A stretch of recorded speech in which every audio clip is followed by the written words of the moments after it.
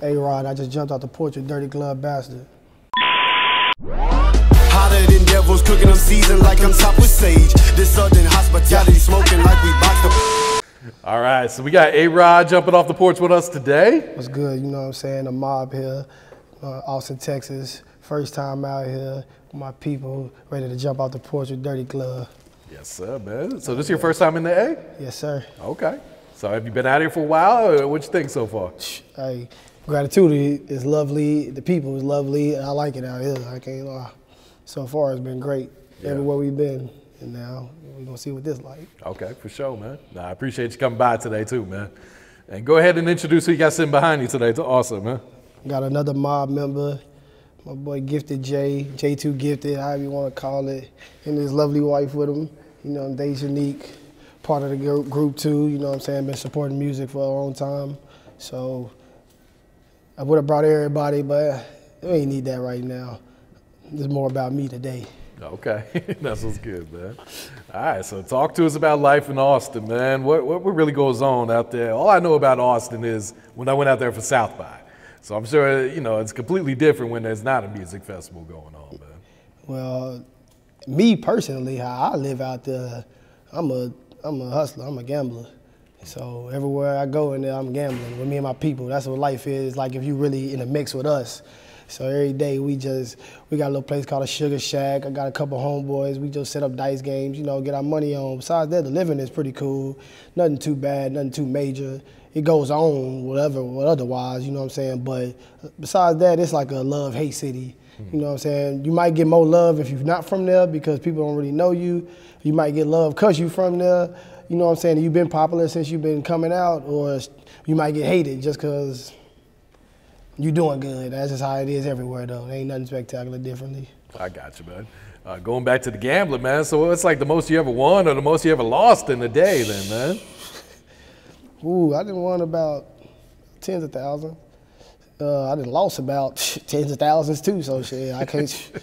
However, we shooting 2 and 2, and it's going on all night, you gonna lose a grip, or you gonna win a bank. I'm gonna tell you now, them boys know that I pump up a bank on them every day I'm out there.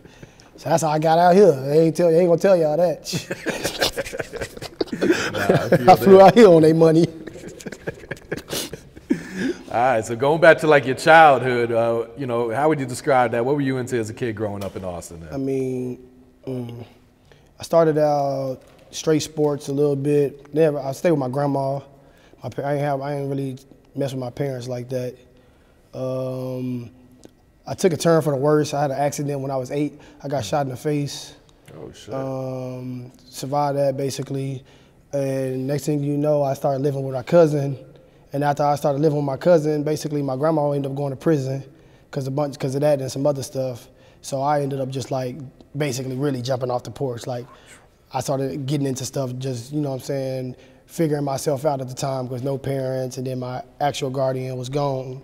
So I ended up meeting a bunch of members from New Orleans, basically, because Hurricane Katrina, and then that's when I met who we is today, the mob, basically. We got clicked tight after that, and I found like a different family. So I ended up growing up with them, and that's what all transpired to this. Yeah, I got you. Going back to that incident though, how does an 8-year-old get shot in the face? Was it like a stray bullet? Nah, or? Kids playing with guns type of thing. Sisters in the house just one night. We was just all messing around, and then it got out of hand. I really was just standing there at this point. You know what I'm saying? And my sister was like, was standing right there. My other sister was standing right there. I couldn't tell she had a gun, and like she just was like right here in my face, and it just shot me like right in the face, or like right here. It came out right here. God damn. And then I just like stood still for a little bit, and it was just like everything just hit me after a while. I was like bleeding, no tongue, basically. It knocked my tongue off, and all that. Then. But the good thing, my grandma was going out bowling that night because we stayed with my granny, so she usually just lock us up and go bowling. Nothing bad happened ever until that night. Then her sister stayed next door, so my older sister, she actually just carried me to over there. She was only a year older than me, 9-year-old, carrying a big 8-year-old in her hand next door. Ambulance came a couple weeks later out the hospital. I was good, back normal. Whew. That's wild though. You blessed, man. I thought it was all that happened, yeah, man. I'm knowing. I had a couple interviews with some people. A Russian dude came down here, matter of fact, in 2018, 2017, and he interviewed me for kids with tragic stories and all kind of stuff that's happened to you. So we talked about it then. It was very normal to me. Yeah. Do you have any PTSD from that incident, though? I mean, I don't like loud noises and stuff like that ever since, you know.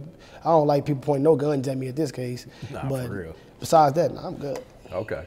So what's been like one of the biggest life lessons you had to learn in your life up until today, man? Life lessons? From listening to so much Nipsey Hussle now, it's like, give it all you got, basically. When I leave here, I don't care what happens to me, as long as I figured that I really gave it up my all here the whole time. You know, I never slacked a little bit, no more. I really took life serious. You know what I'm saying? Whether I won or lost, I made sure I did it all to the highest level. You know what I'm saying? Coaches always told us give 100%, and then they always told us give 120%. I know after a while in life, I just started giving this whole thing 120%. That's why I'm here today. Yeah, nah, for real. So did you go to college after school? Or? Yeah, I tried that. Tried 3 different colleges. Tried to go hoop, you know. I really mostly tried it for my grandma, I ain't gonna lie. I didn't really care to go to school no more like that. I wanted to hoop though and play sports, of course, because I thought I had, you know, the talent to make it to the next level after that. Got on at a couple schools, but I couldn't never stay focused. You know what I'm saying? I already had a kid and everything down there in high school, so I was like scrambling to living life here and there. And then, I ain't gonna lie, college, my first year was a jungle. I ain't go to no B. I was in Little Rock. Oh, really? Little Rock, it was going down every day. So I was That's just a big like, difference in Austin, man. What? It was going down in Little Rock. And ever since then, I just like, man, I wasn't really with school no more. But I still tried, though. I ain't gonna lie. Yeah. That's all I can say. I'm gonna go back, I said, finish by the time I'm 35 or something. But Okay. What were you studying, or what do you want to study if I you was go back? studying math. Okay. I was gonna be a math major. I didn't want to. They always asked me if I want to be a teacher. I'm like, no. Shit, I just wanted to be a math major. I want to be that intelligent with numbers, so I could talk numbers with people. Definitely help you with the gambling too. Yeah, yeah. You know the probabilities and all that shit. I study all that. People think this shit luck. I don't believe in luck. Shit, I believe in probabilities and things you can prove and God himself. Yeah, nah, I dig that. So what has being a father taught you about life over the years? You being a father it just tells you. At first I was out here running wild, just doing whatever, and being a father just gave me basically just something to live for. It just teaches you it's more to life, you know what I'm saying, than yourself.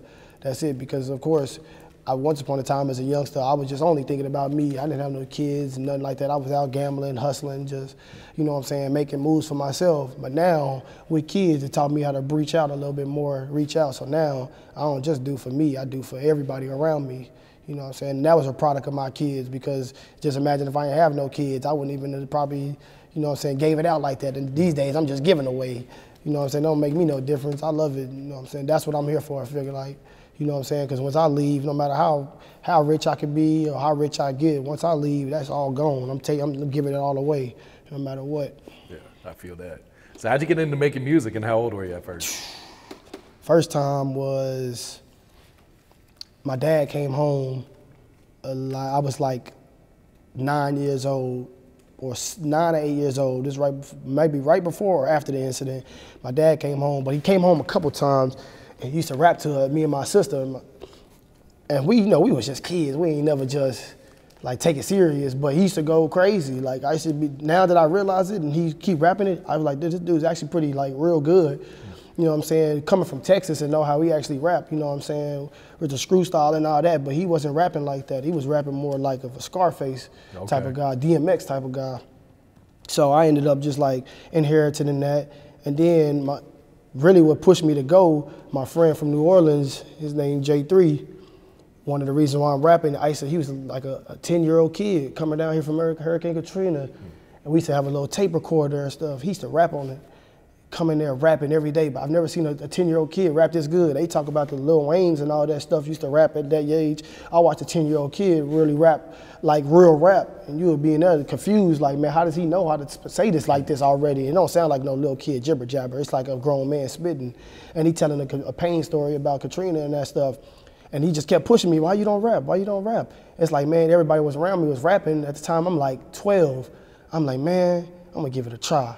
So I just kept trying. I was trying to find my style, really. Yeah. So I got to listen to different people. You know, I came up listening to Texas music. So, of course, I came up with, you know what I'm saying, the Texas flow and all that. But I got into all the New York rappers and everything else. It was history after that. It was history. I couldn't wait to spit nothing but bars on top of bars instead of just, you know, the mainstream flow. And then basically what happened was I already knew the ins and outs of the game. I used to study rap. You know, before I really just wanted to actually put a song out, I used to study rap all day, seeing people backstories, how they made it, you know what I'm saying, how much it cost to get in the game or whatever. So for years, from about, I would say, 2008 until 2019, I studied the game. And then I saved up enough money to put into the game. So after I saved over $100,000, I was like, I'm gonna invest this all into music, because I figured, I think I know the way now. I think I know what you gotta do. So that's exactly what I did. And I dropped a song prior just to see, just to get some reviews from friends and stuff, but I deleted it. It wasn't nothing serious.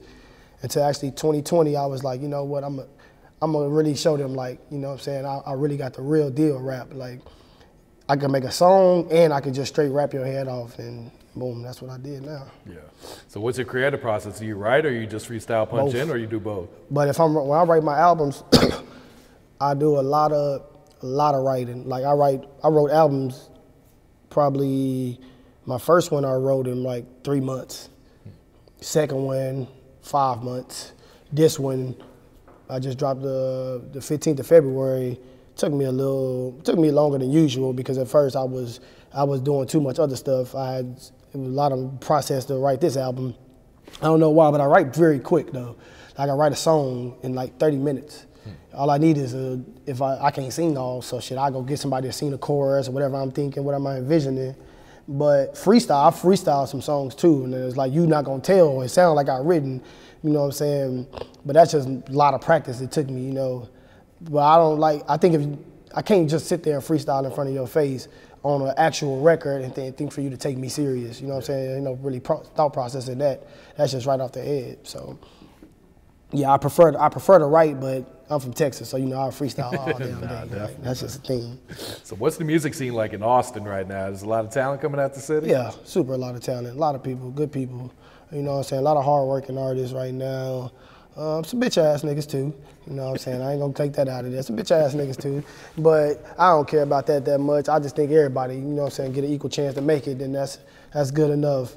I love my city to death, but I don't really, you know, I don't care what we do with the city like that. You know what I'm saying? Individually is what it's all about. You know what I'm saying? What you do for you and your people. The city can stay how it is. But I think the talent right now is as good as it's ever been. You know what I'm saying? But it's been talent like this. It's just nobody was really rapping and taking it that serious. And mind you, everybody was swag rapping just a little bit ago. Yeah. Everybody was salsaholics and all that. I'm gonna say like that. It was drip gods and shit. And then, you know, niggas like me, the mob and us, I come out with straight music from the heart. The shit, you know what I'm saying? Shit that really happened.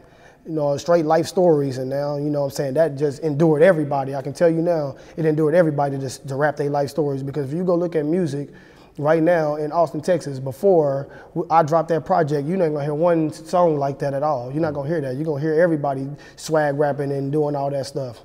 You know what I'm saying? Some probably dip out, but now I got a whole project full of soulful samples.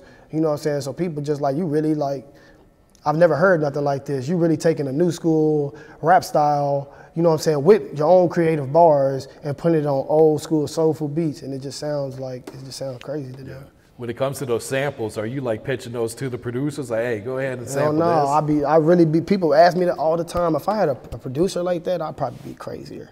Really? I'd probably be crazier because I could give them what I want. Mm-hmm. I actually go on YouTube and just find these beats and pay for them. And, okay. You know, so I actually have to go scrolling through thousands of trash beats. You know what I'm saying? Till I find this good beat and write to it, 1,000 more trash beats, this good beat and write to it. You know what I'm saying? And it's a long process. That's an even long process when you're trying to come up with an album and you're doing that. So after that, man, I hope now I can find a damn producer at this point, but that's my favorite kind of beats though. Them samples, they talk to me.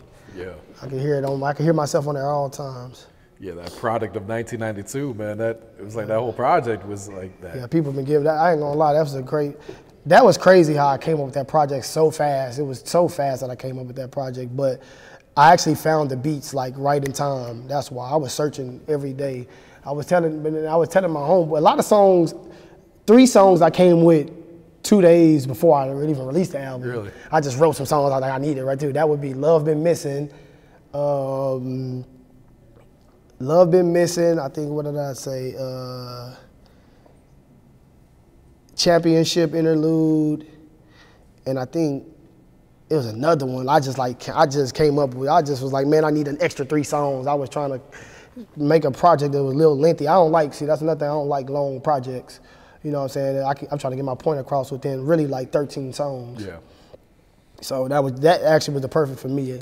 I don't know. I think they really would sleep on that album. I don't think too many people, a lot of people heard it, good enough streams and stuff, but not like real people that really need to hear, especially an album like that coming out of where I come from. Yeah. So you got my boy Don Tripp on there too, man. Yeah. I love some Don Tripp. I grew up on that. Like I said, I went to Little Rock, Arkansas. And I ended up going to Memphis a couple times. Okay. You know what I'm saying? And passing through my homeboy from Little Rock, so he used to always just talk about him. And then I kept hearing songs about him, kept hearing songs and songs. I listened to songs. I'm like, man, this dude sound good. Like, his storytelling is unique. His voice is unique. And when I just came up with that song, now that song, that producer's actually from Memphis. That's what's crazy about it. And I was on YouTube, and it was like free for profit. I'm like, why would this be free? So I listened to it. I was looking up. You know what I was crazy? I was looking up Starlito type beats. Really? I was looking up Starlito type because I like Starlito too. You know what I'm saying? Then I came across it and I'm just listening to it. I really listened to it like 30 times before I even rapped on it. I was like, this beat really just that good. So got to listen to it. I wrote my verse in like 5-10 minutes. I already knew what I wanted to talk about. Called my homeboy Pete and contacted his big brother, and I'm like, hey, I need you to get on this right now because this is sound crazy. Like this beat, like we could talk. He was like, send me your verse. I sent him my verse in the song already. And then I got my homeboy from New York. He sing and rap with me. So I bring it up, I'm in the car and we on the way to the studio and I'm showing him the beat in the car. I'm like, hey bro, I need a chorus. Like this beat, he's like, man, this whole go crazy. So he's like humming stuff. Like, I'm like, then he was like, I'm so get money with my shooters. I'm like, hey, say that again. I'm like, all right, repeat it. That's right there. Boom, it was crazy. And then called Don Tripp up, quick process, easy. Oh yeah, he kills all the features. Yeah, too, I looked at his page on all his features, and that's what made me jump on it anyway. Nah, for real. Now you got the new project, Grandson, man. So what was your inspiration going into this one? This one was just like my third and final. Like I always say, the third time the charm. So I'm like, I always say with time, they'll find you, you know. And I'm like, if I drop something that sounds much different from everybody, but the rapping and everything is great, and I'm staying with it this consistently, they'll come find me. So in the first song, before I started rapping, it was like, it's a whole bunch of like listing something of who just the better rapper in Austin and this, that, and that, and that. And I don't never get put on lists, but the newspaper put me on there. You know what I'm saying? So I'm like, if our front newspaper can put me on the list, how a social media campaign don't put me on here like I'm just not the one shaking up the town. You know what I'm saying? Like I'm not getting all these famous features, bringing people to our city, trying to turn our city up, doing all these videos in our neighborhood and our state parks and all that shit. So I was like, I'm gonna get them something to show like who really like cold at rapping. Fuck all the who think they cold at rapping, who really cold at rapping. So I told myself, in the first rapping, and it's called Southern Poetry, it sound like it's an old school, it sound like a Lil Wayne type of beat, like something he'll play with right quick. And I'm like, can't lose, you gotta fight back, you know what I'm saying? You gotta catch up. So people can't, like saying they was better than me, they can rap better than me. So I'm like, I'm finna show them in the first flow, and I just start ripping it. Second song, the next 2 songs was basically like product of 92. It's going back to the soul, straight old, the me that I know. That, you know what I'm saying? I think I mastered that part. So I released it. The second song has my dad on it. Oh, really? Yeah. So my That's dad, hard right there. I actually got him out, after he left out of prison. I got him to come to the studio with me, you know what I'm saying, and did the song with me. third song got my homeboy from New York. The fourth song and the fifth song, this was just like straight Lil Wayne flow. Like, let me just show y'all because, you know what I'm saying, I'm just trying to be that cold with it. And I've been listening to a lot of Detroit music. I was listening to Babyface Ray and them, and I heard the song, and I heard the beat. I'm like, I'm gonna show these Detroit, like, how to rap. Like, y'all be rapping, but let me show y'all how to, like, put bars on one of these Detroit type beats. So I put it on, just did what I normally do. And then this album, I'm finally starting to get, like, label offers and stuff, so I was like, if I can drop this album and people get hip to it like this will really get me on, you know. I think the other two was good. The first one was like just showing people me, like this is my backstory, you know what I'm saying? This is where I come from. The second one is the second half of my life, you know what I'm saying, after I started making a change. And this one is just showing straight elegancy, like me just elevating at all times, me just showing my personal aroma to people, like this is how I feel every day, this is what I do every day. And all this transpired from listening to Nipsey Hussle, you know what I'm saying? Because I would have never really just dropped any more music because I was just hustling. I was making enough money to just chill, you know what I'm saying? I was like, I'm gonna just do what I want to do. But after I listened to Victory Lap, I was like, man, it's like, I do that. Like, when he rapping, that's how I rap, but I just never dropped nothing. I'm like, man, I gotta try that, you know what I'm saying? And I listened to his interviews and he's like, man, just tell your story and this, that, and that. And then I'm like, man, I gotta do it. So I just, boom. I'm a musician now.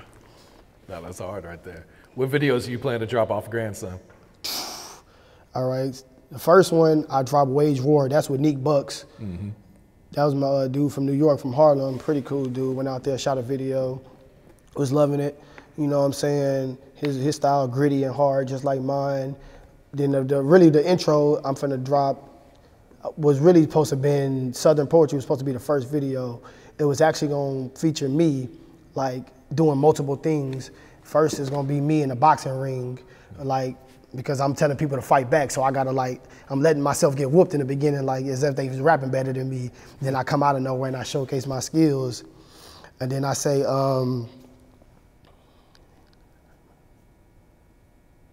I said, the past is the past, the present a gift, and I adore that present, for sure been special. That's why I'm out here dapping the devil and take that same hand and write something that's hot as a kettle, because I don't rap, I take quill pens to describe life in a letter.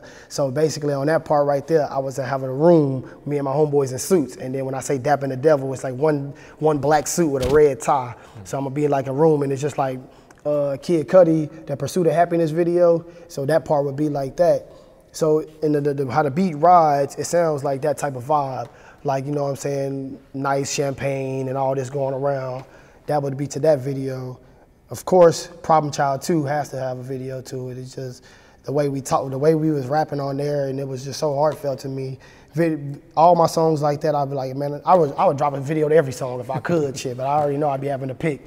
Detroit Soul, that's more of when I'm gonna go back to Johnny Dang and all that, you know what I'm saying, give me some more ice and shit. And we gonna like show the party side of us, like what we do, like as a group, as like, you know what I'm saying, so you know how, and they type of videos, it's a lot of scenes, a lot of flashes go through, so I'm a flashback, both diamonds everywhere with me and my people, you know what I'm saying. And then the next video, before I just stop and just, you know, focus more on life again, and ride this album out, I think I would do Heart of a Lion, like that, because that's like me, like really rapping. And I kind of want to do it in like a dark setting, kind of by myself, you know, and it's just like flashbacks of my life. But I'm rapping it to you, but I'm giving it to you too. And then after that, I'm just gonna ride this album out. That's what I thought to do. I said, this one probably gonna take me far, you know what I'm saying? So third time's the charm, and Grandson is it. I feel that, man. So looking forward to the rest of 2022. What's some plans? What's some goals you set for yourself? True. I said if I get 2 more label offers this year, I'd sign. If not, I'd remain independent, because I feel like if they write me at all, I can carry myself. That means somebody of importance is seeing me. You know what I'm saying? So then I got South by Southwest coming up. You know, that's normal for Austin. It's my first time being an artist. It's my first time really rapping. Yeah. I would have been an artist, official artist 2020, but they shut everything down for the past 2 years. So got some shows over there. link in with some of my Houston people. One of my homeboys I went to college with, he real good with rap a lot of people, so I'm gonna do a showcase with them and do a showcase with a couple other things that I had set up out there. After that, after March is over, I'm gonna just venture out. I think through the next 2 months, I'll probably drop just a single or two, maybe one if I'm gonna get somebody like nice on there, like Mozzie or something, you know, probably get that and just ride that little wave out, push the music as much as I can, you know what I'm saying, these albums, and just like advance in the game somehow, some way. I've been working with plenty of these marketers, you know what I'm saying, one that stay out here, Mike Check Global, and a couple of other people that's been helping me like push my music. So once I get to, you know what I'm saying, videos with like 1 million views or so on it, you know what I'm saying, or my streams, they already in the hundreds of thousands. Once each album gets to like 1 million streams or something, that's my accomplishment for the year. Shit, that's something I ain't never had before, you know. So that would just end my year off greatly, basically. Yeah, all about that elevation, yeah, man, for sure. Yeah. All right, A-Rod, you got any shout outs you like to give before we wrap it up here, man? Oh, yeah, everybody. I might as well, since I'm here. Shout out the whole group, you know what I'm saying? That's J3, Els, Ash, Peter, Mip, Black, Bo, shit. Yeah, my cousins, DeAndre, Lil Ken, you know what I'm saying? My dudes, Terrell, Rob, you know what I'm saying? Just all the love that I get from all them dudes. Them dudes got me to where I'm here to this day, and to this day I'm appreciative of all of them. Appreciative of my city, you know what I'm saying? All my supporters, everybody, people really that listen to your music and really buy your music, people that really want to see you win, you know what I'm saying? Shout out to all of them. Shout out to Dirty Glove for, you know, letting us jump off the porch, you know what I'm saying? And then boom, that's good. Hotter than devils, cooking them seasoned like I'm top with sage. This southern hospitality, smoking like we box the place. King like the son of Correct.